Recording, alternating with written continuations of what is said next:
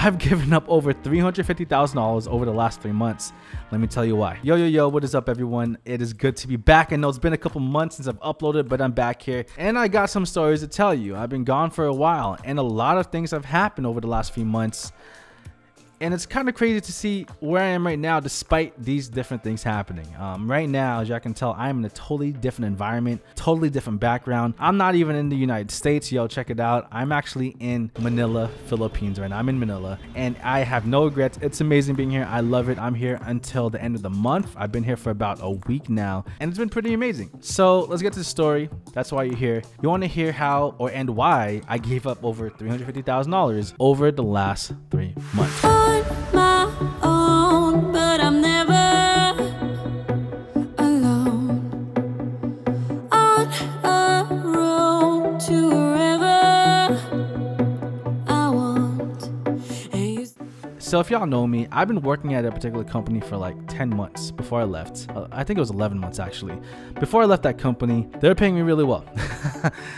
Yes, it was the most I've ever been paid in my career. Prior to that job, I was making about $90,000 a year working for a startup. And this is not including YouTube money, it's not including my side businesses, but just as a base salary, just my salary in general. Prior to this company, I was making $90K a year. Then when I joined this company, I started making about $160,000 a year, not including bonuses, not including stock options. With stock options, bonuses, and my base, I was making about $183,000 a year.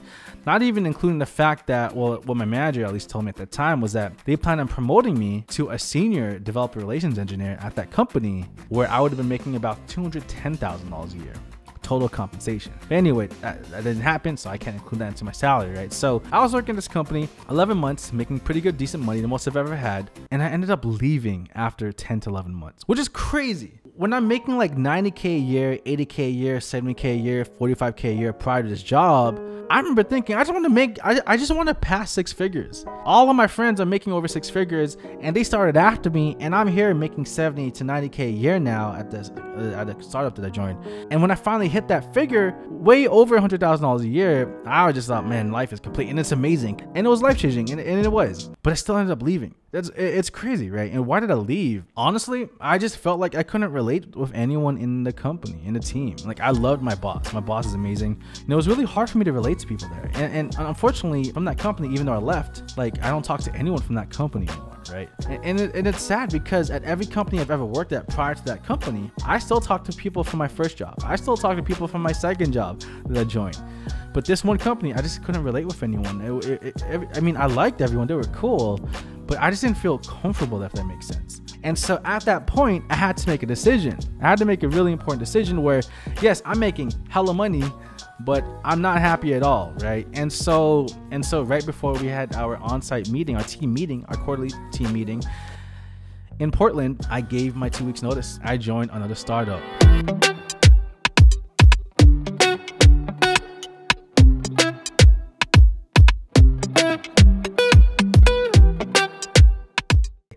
And so I left this company paying me $160K a year. But also, why? Yes, I wasn't happy there. It's a great company, great coworkers. You just didn't relate. I received another job offer. Right? I received another job offer at this startup, which has a lot of potential. It really does. It was amazing.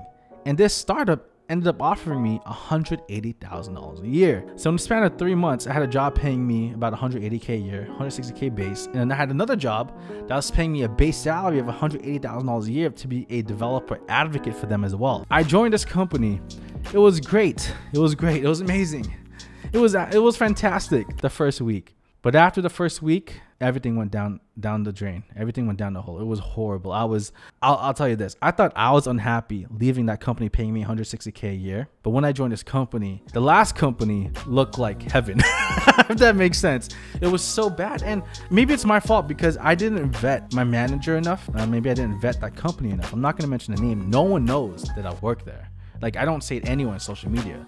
And I'm glad I didn't because I wasn't there long. But when I was at this company, I had such horrible experiences where I've never felt this before. But when I was at this company, I had this level of anxiety I've never had before where I don't even want to go to sleep because if I go to sleep, I have to wake up and I have to work the next day. It was that bad.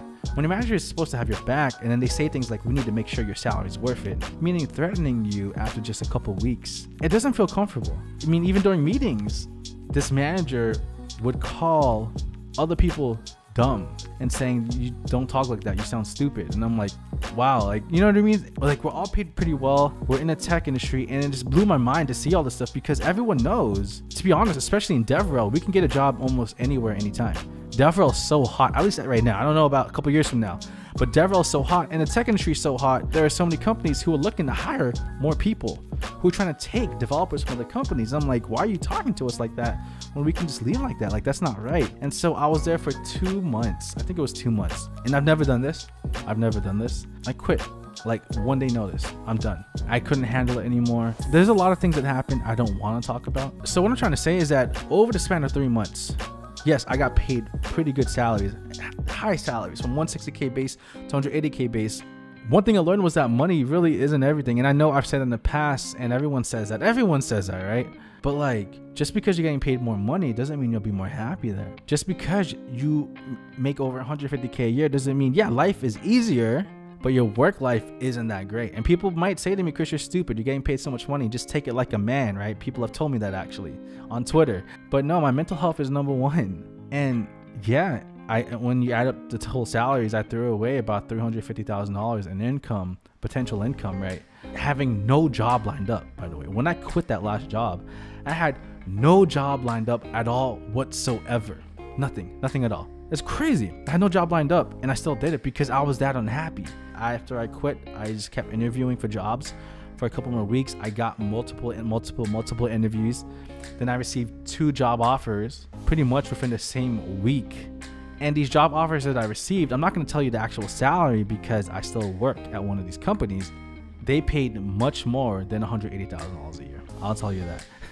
And so I'm so proud of myself of that, because I was willing to quit a high-paying job despite the pressure. Despite, if that company did well, I would be a multi-million, decamillionaire. I left that for happiness, and I ended up finding another job where I got paid much better, where I'm much happier. And what I mean by happier, I'm still working my full-time job, y'all, and I'm in the Philippines right now.